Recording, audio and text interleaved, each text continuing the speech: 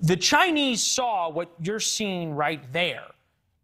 Well, that was a new plane that was created for Tom Cruise to fly, and the plane looked so real that when the Chinese saw the movie, they moved a satellite, one of their spy satellites, to try and see if they could capture what was the imaginary plane.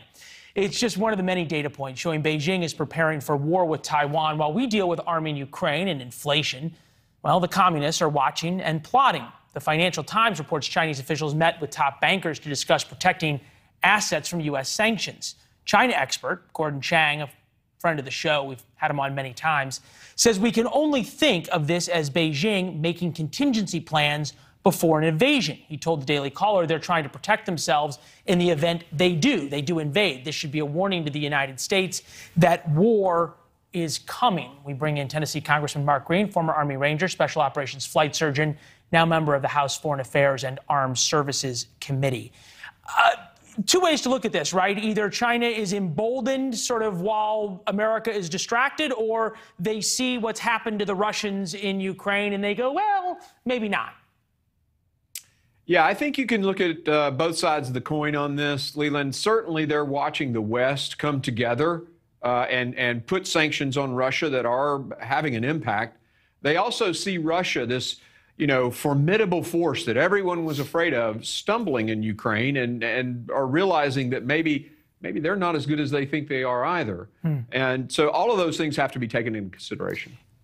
You look at the difference between China and Russia, though. Obviously, their military and the spending that's been on it and their development and all the technology they've stolen from us is a lot more significant. GDP of China, 10 times larger than Russia. China, 30 times as many bank assets as Russia. Huge foreign portfolios in China.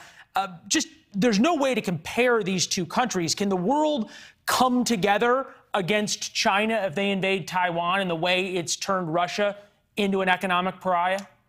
Yeah, I think so, because while you're, sort of looking at the difference between China and Russia, I'd suggest you look at the difference economically between Taiwan and Ukraine.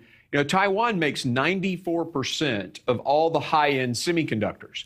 The West cannot tolerate China seizing control of Taiwan. So absolutely, we're going to push back. Everyone's going to unite, and probably even more so than with Ukraine.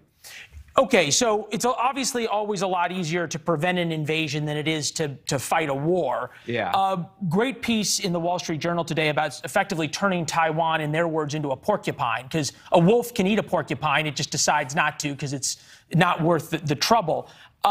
They suggest Harpoon missiles, Switchblade drones, Patriot missile battalions, more Stinger missiles, which obviously we've got our own issues with being able to send. F-16 fighter jets, obviously the anti-ship missiles that would sink the Chinese Navy as it came across.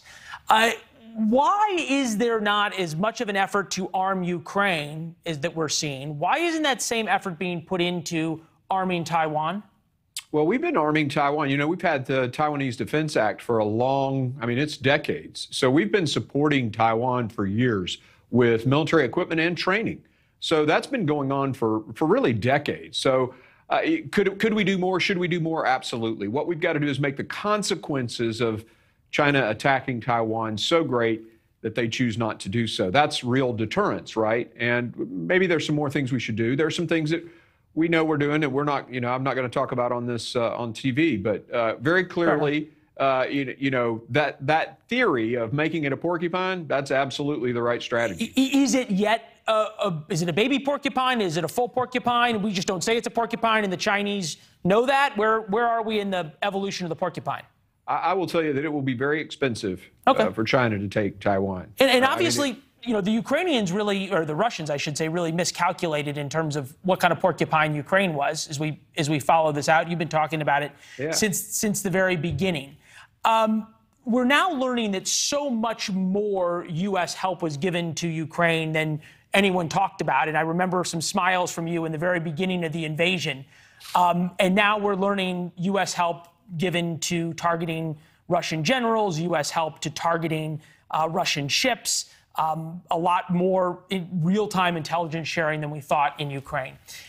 Have we gone past where everyone was when we said the last thing we want to do is give the Russians an excuse to come back and attack us?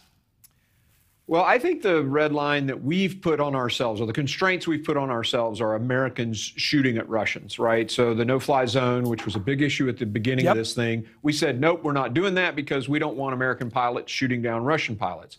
I mean, we're right up on the edge of that, but we have not crossed that. And I think that is the real red line for Russia.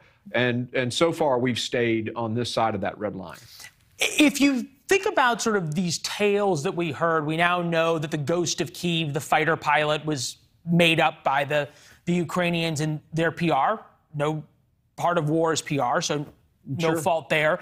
But, you know, they really aren't as good as we think they are. A lot of these Ukrainian successes basically were U.S. intel telling them where to shoot and what to do, right? Well, very clearly, their success has been, not only their tenacity and the training that our special forces have been doing in that country for many, many years. It's also the intelligence that we've given them, the equipment that we've given them. I mean, we're definitely helping the Ukrainians be successful. They're acknowledging that. I mean, I was texting with the foreign minister, and they're thankful for what we're doing. But clearly, they're the ones bleeding and dying. Yeah. And we have to give them, massive kudos for that. They're pushing back. Mariupol still hasn't been taken by the Russians. So these Ukrainians are tenacious people. They love freedom, and they're willing to fight and die for it. Yeah, that's an excellent point. I think you and I, in the first days of the war, you probably understood that better than I did, having been over there more recently. But there was this time for 48 hours when everybody thought this was going to be over, and now we're well past 48 days, and they're still at it. This was Nancy Pelosi in Kyiv on Sunday. Take a listen. America stands with Ukraine. We stand with Ukraine until victory is won. She had just gotten back from Kyiv. Victory is won. The 2014 war in Ukraine hasn't ended yet. This is an extension of it. Is the American people really ready for how long victory is going to take?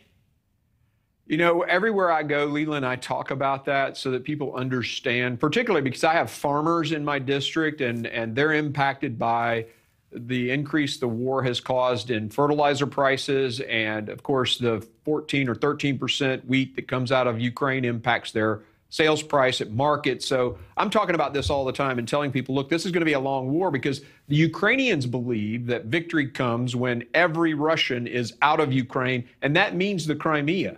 Now, that's not going to be a tomorrow thing. Yeah. And if that's what we're defining as victory, and that's what the Ukrainians will define as victory, then this is going to be a long time. And I'm making sure our farmers and the people in our communities know it's going to be a long war. It's a great point, and you made it in the beginning of this, which is that if the Ukrainians aren't going to quit, how can we stop supporting them if they're willing to fight and die there? Congressman, it's good to see you, sir. Thank you. Happy Mother's Day to Cammie, all right?